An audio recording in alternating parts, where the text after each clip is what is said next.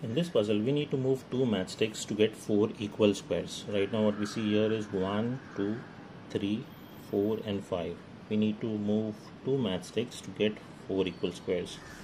If I take out these two, then we are getting 4 equal squares, but then we have to remove it. But the ask here is not to remove the matchsticks, but then just to move them. So to do that,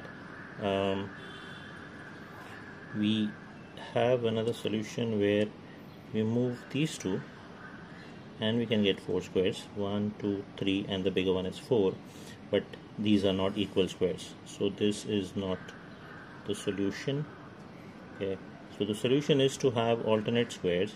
So I move this first matchstick here, okay, and then I move this matchstick here, 1, 2, 3, 4. So